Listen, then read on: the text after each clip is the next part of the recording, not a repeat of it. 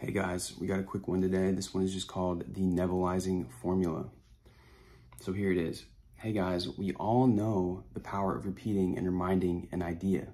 So I'm posting the formula for Nevillizing your desire to fruition. Step 1, be still and know that I am God. Feel it deeply. Let this sink in. This fundamental principle, when deeply felt, will instantly empower you and kill the doubts. Step 2, what do you want? Ask yourself, what do you want to experience? Many people operate from what they don't want, which isn't going to help you. Ask yourself truly, what do you want? Do not include because it's practical or you should want it logically. Ask for something that you truly want to experience because you will get it. Step 3, what would imply that it's done?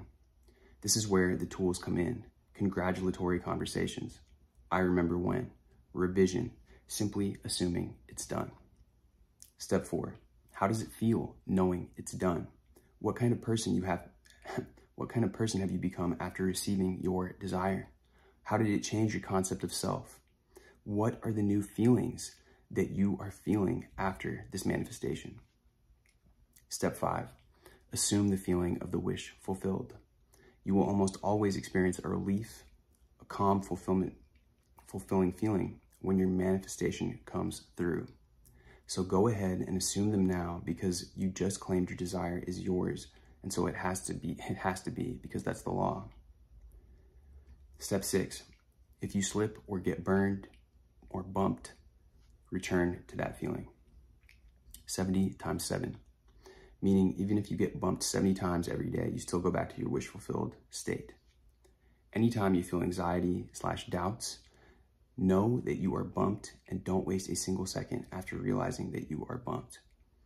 Get back to your state of wish fulfilled immediately. Do not wait for any session. Do it straight away, even if you have to do it 70 times a day. I hope that you guys enjoyed this post and find it to be helpful. Happy manifesting. It's succinct.